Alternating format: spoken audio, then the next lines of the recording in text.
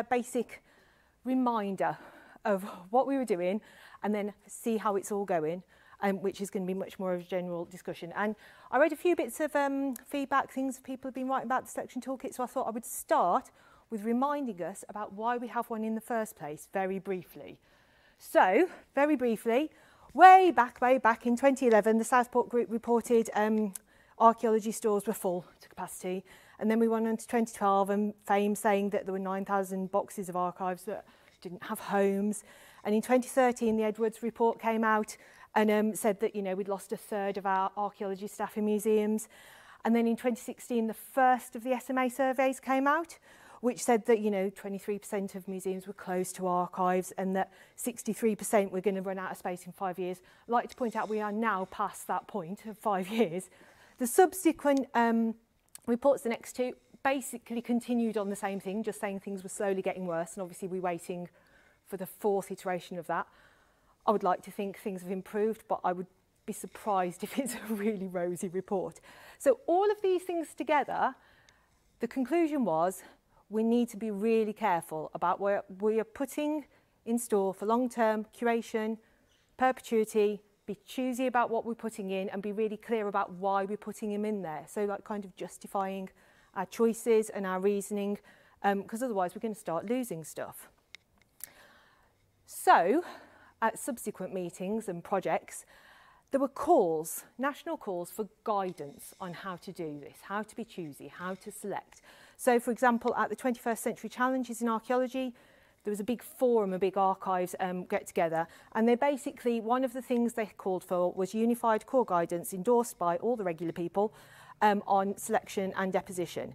And at the Mendoza review, which Duncan's already mentioned, they asked to improve the long-term sustainability of the archaeological archives generated by developer-funded excavations. We needed work to see how that could be done.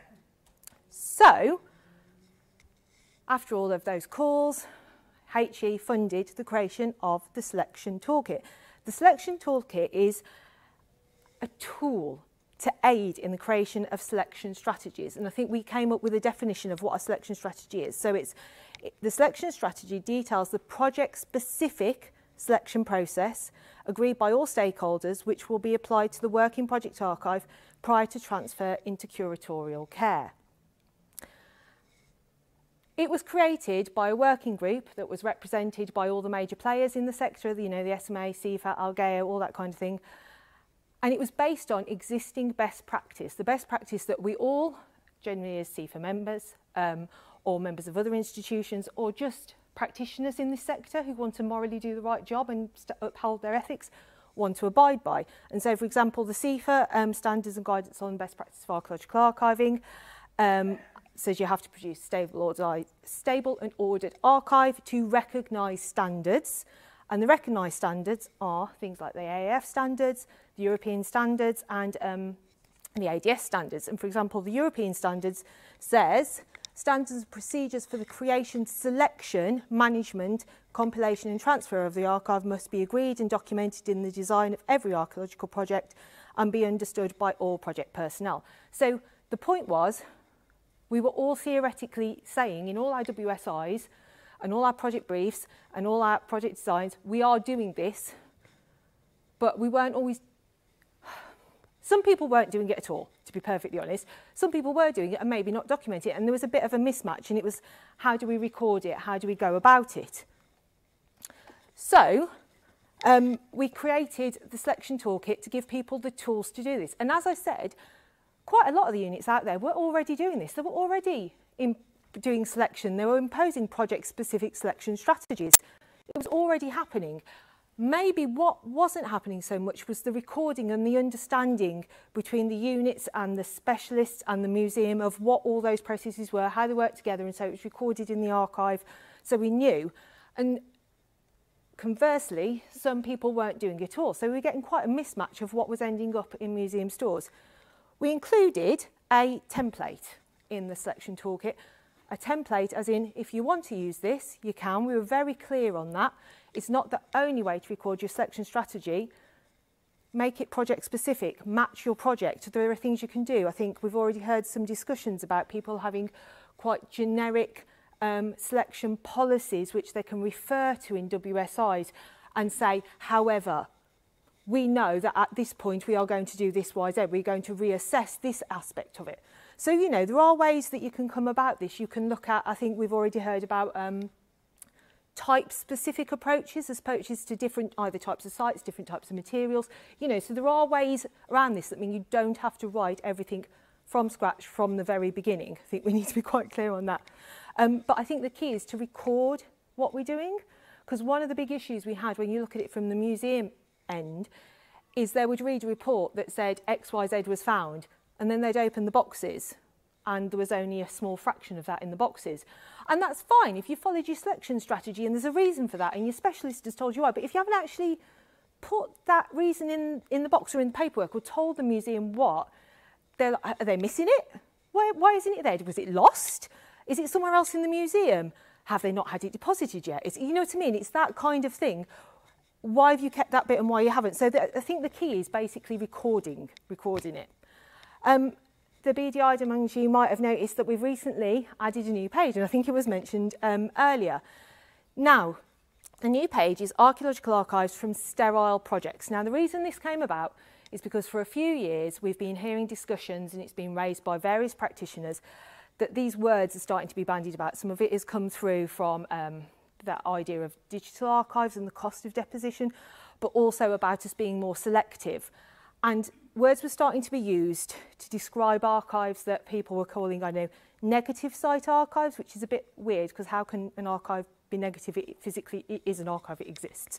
A blank site, a negative site, an insignificant remains, who's deciding what they are. So it was all these terms were being bandied about and used, and no one kind of really defining them properly.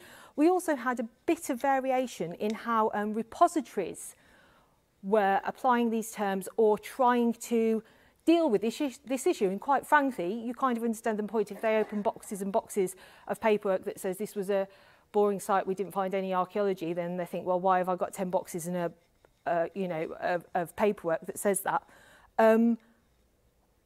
And so we had a couple of different types of variation in the way it was applied. Like one, for example, requires only a single page report to deposit a blank site and then says what a blank site is, on a site on which investigation reveals no archaeological record. And another one said that an oasis record might be okay to preserve accurately the record of a site with a negative archaeological result. So people were trying to deal with this, but it was all a bit varied, and we just decided that we needed kind of one terminology, one definition, and one way of dealing with it that people could refer to and then discuss and deal with within each project. So, archaeological archives from sterile projects. So we said a sterile archaeological project is one that produces nothing of evidential value. Evidential value derives from the potential of a place to yield evidence about past human activity. Now this comes from work that is used all the time within the planning sector about how they identify planning needs, put conditions on sites. This evidential value is used throughout that, and it was the best term the committee for the project came up with. Once again, the committee was made up of all the normal players in the sector. So for an example of a site that has nothing of evidential value, might be a site that's been completely truncated to the natural due to recent development, or trenching that records nothing beyond topsoil and subsoil. Now, this was sent out, this definition, I think it's been tweaked ever so slightly since the consultation. We came up with a definition as a committee, workshopped it a bit, sent it out to the people we know and discussed it, and then it all went out to consultation. I would say that this tiny project, which was quite small for this one page on the toolkit, had the best consultation response I have ever had from any project I've worked on. It took me so long to work through all the consultation reports, and I ended up having to code them, as in, do they like that bit? Which bit don't they like? And they just want a word change, but generally they're happy. Oh, they're really not happy. You know, and I ended up, and in general, most people, it turned out, were quite happy. They might not like their word, but that's probably because they'd already been using a different word, but they didn't really care, to be perfectly honest. And I think our point was, which was why we added a sentence on the website, was we've used this term sterile because we think it works best, but if you want to call it something else, you can. just kind of use the same definition and follow the same process. Now, we did have some people who clearly were not aware of the entire selection toolkit or the discussion in archaeological archives for the past 10 years, because they wanted me to look at selection of the whole archiving process, not just blank sites. And I thought, okay, and I did kind of respond to them and gear them towards all the existing data that was already out there. We also had, there was only a couple. We had a couple of responses that were very much, you shouldn't throw anything away, you're bad people, we should retain everything. I don't know how to respond to that, so I kind of ignored them and hoped they went away, which I know is really bad, but I don't, there comes a point where I'm like, do you not see the situation we're in? Everyone else does. We did have a couple of responses, and I am talking a couple out of a very large number, that said we were asking for too much. And when I go into the next bit, you'll see why I think that's weird, that they thought we were saying they needed to do too much work. The reason it's in the selection toolkit is because it's all part of the selection process. You don't start any project with the assumption that it's going to be sterile. Every project is started in the assumption that you're going to find something of evidential value, which means that your WSI should include all the usual suspects, such as, you know, your data management plan and your outline selection strategy. Obviously, as you work through the project, some of these aspects are going to be reduced to a certain amount. Oh, I've got to hear me. Yeah, so, you know, you can, some of the normal things you would do, you're not going to do as much. So obviously, the end result, we are also assuming, is going to be a much pared down version of your average archive. By definition, it's going to be documentary only. You found no evidence. Evidential, you found nothing. It's documentary only. That's a given. And you're going to have certain types of material in your working archive from a sterile project. So you're going to still have things like a brief, a WSI, your data management plan, descriptive data, spatial data, drawings, all these kind of things that you're going to still have within your working project archive, because it's still a project you've done, and it just needs to go through the normal selection process. Does it need to be included or not? And we suggest that all of this could be included, once you've gone through your selection process of what should be included, in a single digital document, which therefore becomes the preserved archive. One document, that's it. You could put it all in as appendices or follow it through.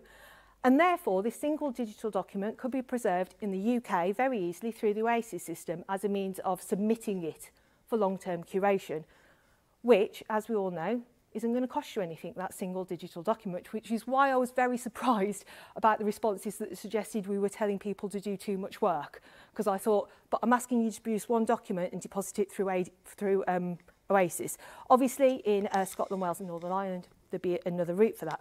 There are some provisos. Repositories might turn around and say, oh, but you wrote some context sheets. You say, well, I've digitised all those context sheets and reproduced them at the end of my PDF, and they say, oh, but we still want them. If they want them, they want them. But I would say, seeing as we currently have guidelines, that's their choice to take them, and they can take them, but I would say they shouldn't be charging you for that, would be my recommendation. So that was a very quick whiz through.